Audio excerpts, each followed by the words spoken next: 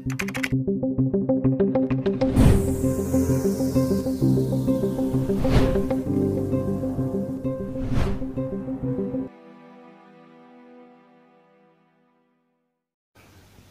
and weird African traditions. Africa possesses some of the strangest traditional practices, ranging from washing a corpse and using the collected water to prepare a meal for fellow community members. Africa has many practices, some of which are known, and many others that are unknown to the world. Some of these customs still exist in the remote parts of the continent many years after civilization. These ethnic communities practice certain traditions that will leave you shocked. Here are 5 tribes from across Africa with mouth-dropping customs. Number 1.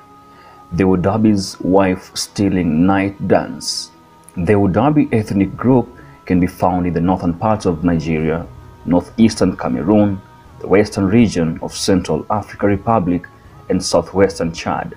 It's a subgroup of the Fulani ethnic group. In their customary festivity, members of the community go dancing at night. There is nothing strange with the dance, but one thing is for sure, the whole night is not all about dancing. In the stillness of night, men are also allowed to steal women from their tribe. It doesn't matter if the woman is married or not. The man is allowed to keep her unless the woman refuses or her husband catches the man in the process of stealing the woman. Number 2. Chewa's Festival of the Dead. The Chewa community is a Bantu tribe mostly found in Malawi. This group is known for its secretive society known as Nyau, and for covering their faces in masks. The community is also known for their agricultural practices. During the burial ceremony of a tribe member, it is customary for the body of the deceased to be washed. To wash the corpse, the body is taken to a sacred place where the cleansing is done by slitting the throat and pouring water through the insides of the dead. The water is squeezed out of the body until it comes out clean. Then comes the bizarre part of the practice. The water is collected and used to prepare a meal for the whole community. Number 3. Banyankole's potency test. In many African cultures, an aunt plays many roles, among them being advising young nieces as they get through life stages, including adolescence and marriage. In Uganda, one's aunt is not only used to advise a new bride, but they also have to have sex with the groom as a potency test. Additionally, the aunt has to test the bride's purity before the bride and groom are allowed to consummate their marriage. Another tradition directs the aunts to prove the potency by listening in or watching as the couple engages in sexual intercourse. Number 4. Bull jumping in Ethiopia. In the African culture, young boys have to undergo some form of ritual to prove their manhood. In Ethiopia, this involves a series of events. A young boy has to strip naked, run, jump and land on the back of a bull. This is then followed by running across the backs of several bulls arranged in a straight and closely knit herd of animals pulled by the tail and horns by older men. The practice is known as hamar. Female friends of the warrior-to-be are made to cover their whole body, head and hair with ochre mixed with fat. Then they have to dance and get lashed by elders until they are so in the name of loyalty to their friend. Number 5.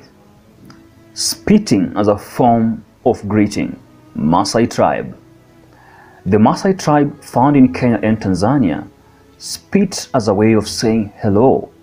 While the Englishman will say hello, spitting is a way of greeting. Besides that, when a baby is born, it is the custom of the men to spit on the newborn and refer to him as bad. They believe this will protect the baby from evil spirits. Maasai warriors also spit in their hands before shaking the hand of an elder. Furthermore, the Maasai tribe is also famous for its drinking of fresh animal blood. Number 6. Lip stretching, Ethiopia and Sudan. The people of Surma tribe are found in southern Sudan as well as southwestern Ethiopia.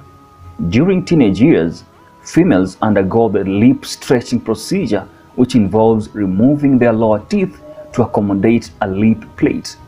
The lip plate is increased in size yearly until it's an astounding size. Some of the men do this similar exercise with their ears. They also indoctrinate their warriors, known as stick fighters, by inflicting scars on them. The belief is that the more scars they have, the more attractive they are to female members of the tribe. Number 7. Sharo beating to earn a wife. Sharo is a traditional cultural practice where young Fulani men in Nigeria compete to find a wife. The participants are flogged with wooden sticks and canes to test their endurance. But the practice has declined in recent years, with some Fulani men describing it as dangerous and forbidden in Islam. And that's all we have for the list today. African traditions, weird and strange. I'm Zimax and thanks for tuning in. I'll be back with more stuff. Keep it locked, keep it right here. Goodbye. Keep safe and hustle hard.